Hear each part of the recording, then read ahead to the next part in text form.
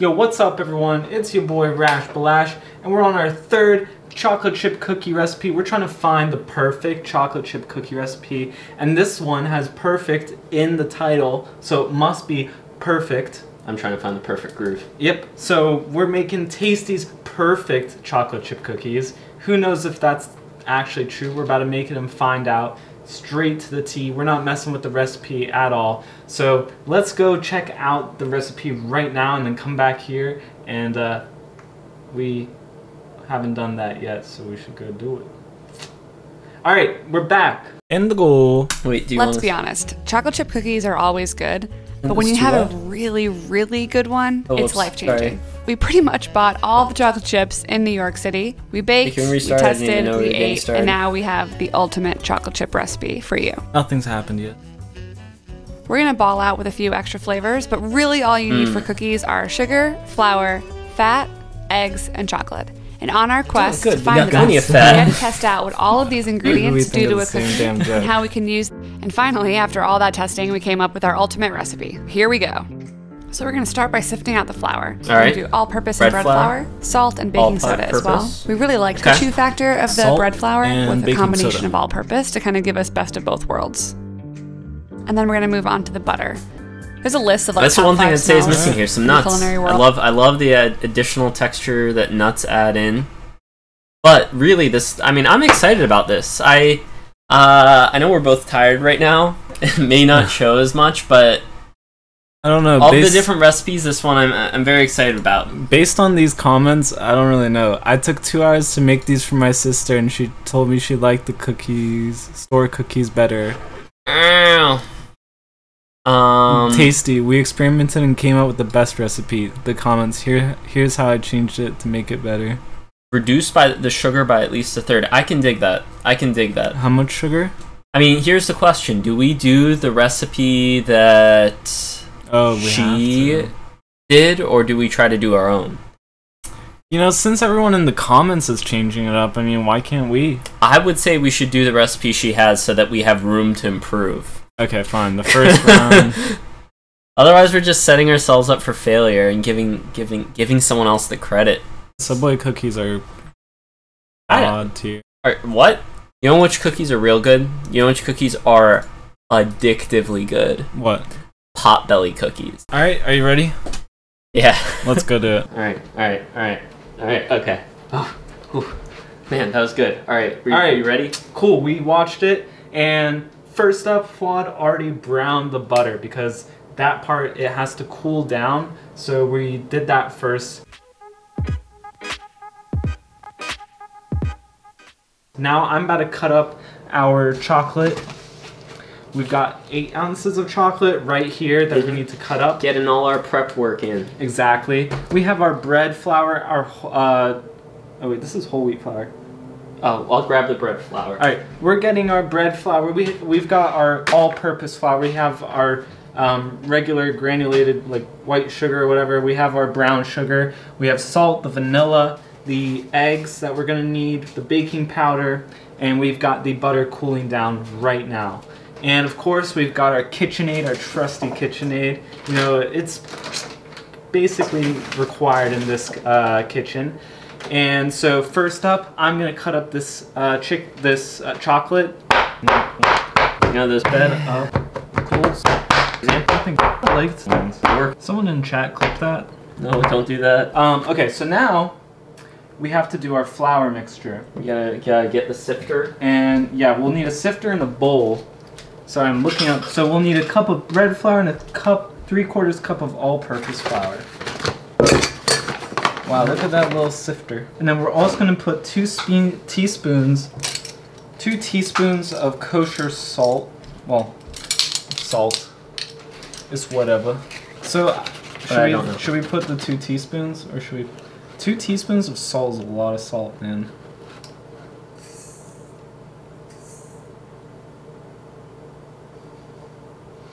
I'm so conflicted right now on whether to follow the recipe or follow my heart. How much did you put? Now I put a teaspoon. Or half a teaspoon. Actually like 3/4. Put a little bit more. Oh God!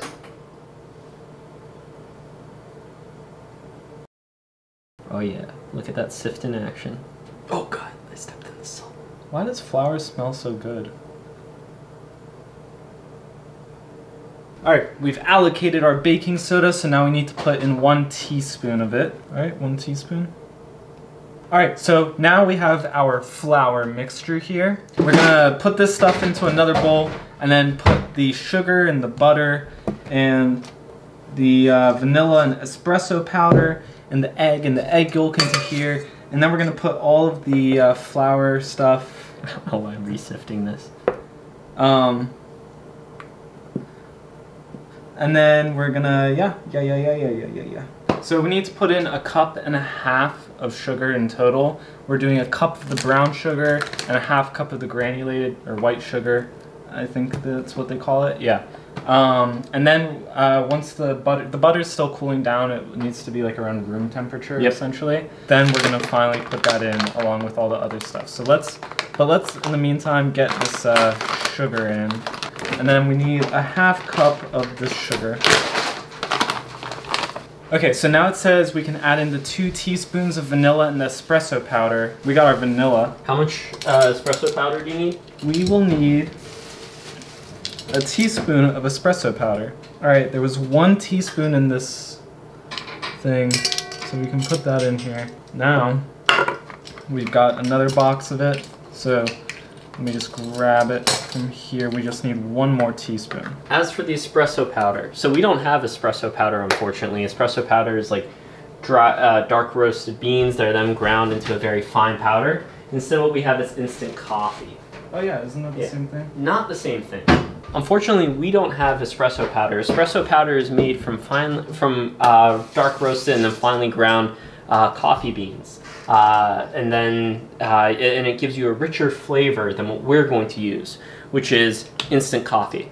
So instant coffee can be substituted in a pinch. You may want to add a little bit more, so I'm going to say we go for 1.5 teaspoons, just to give a little bit more flavor. You may want to even just reach in there and scoop. Yeah.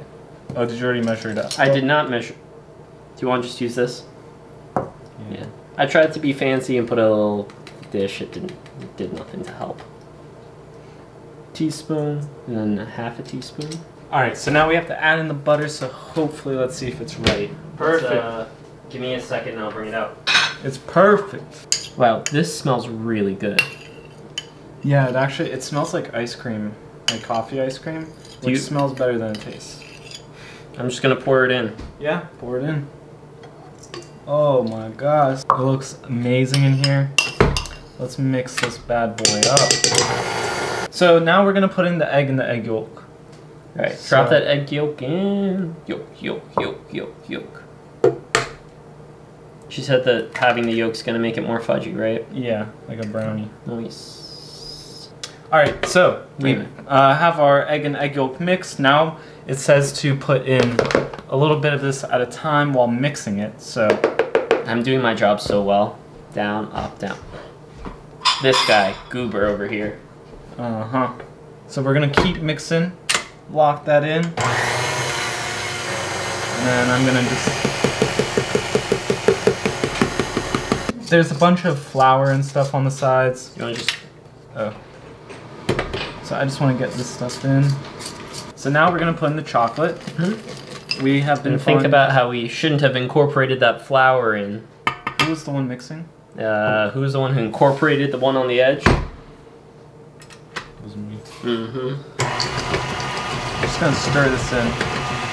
This honestly looks like it needs more flour. Yeah. Let's just make it some more flour right now. Do it. I'm just gonna stand still so they don't know. Knew it was gonna happen. Alright, so everything's looking good. We did not add more flour. It looked exactly like the recipe. So now what we're gonna do is we're going to scoop them up, put them into like the little ball forms, and then put it in the fridge for an hour. God, am I glad we had bread flour. Yes, we had bread flour. And we followed it exactly. Yep, I absolutely agree. Yes. So, all right. So we're gonna mix. Yeah, but it looks so good.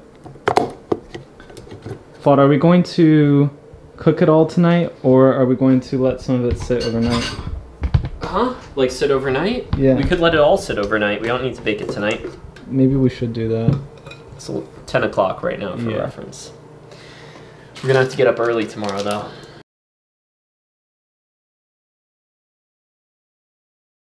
Energy, energy, energy. What's up, everyone? The cookies are baked. We baked them for like 12 minutes at 350 degrees. And they don't look exactly like the cookies in the video, but they do look pretty good either way. So I'm ready to try one. Yeah, very curious. They do look soft. Let's get that break. Oh, yeah, nice. Alright, they are really, really dark. There's some other flavor in there this time. Like, I'm getting a little bit of a... I don't know if it's the butter, or if it's because we used darker brown sugar this time around. Really rich chocolate flavor. Kind of melts in your mouth. This one's also a bit lighter and fluffier. It's not crispy. It's still like pretty soft, but lighter and fluffier than the other cookies we've made. But I don't think that's exactly how they intended for this to come out. Overall, the way that these turned out, I don't know. I'm sure it's not exactly like it was. This is probably not at all how they intended for it to turn out, but it's good. Yeah, I really enjoy it. I would probably do less sugar, less on the butter. Just like I can tell that these cookies are super rich, and for me, it's a little overwhelming. Maybe I just do 1 stick of butter. Maybe for a bit more fudginess, like another egg or egg yolk. And I really do want to try it out with actual bread flour, as opposed to our substitute of just more normal flour. I mean, we used bread flour, right? We used bread flour. We used bread flour. But yeah. They're pretty good. Definitely too sweet. I think 2 cookies is too much.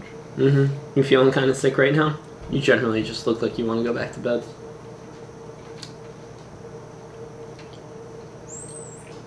Yeah, 1 cookie's perfect. But yeah, I think we hit on texture, flavor, health, richness. Yeah. Oh, overall, I'd say these are below the Joshua Weissman ones, but above the ones that we made. That's true. I don't even know who the other person that we made. Yeah, this is not as good as our first attempt, but better than our second attempt. Yeah. So I do want to try these again with the right recipe, see how they turn out. Overall, pretty good. We'll see you guys in the next one. Oh, it would go great with milk, coffee, or tea. As would any cookie.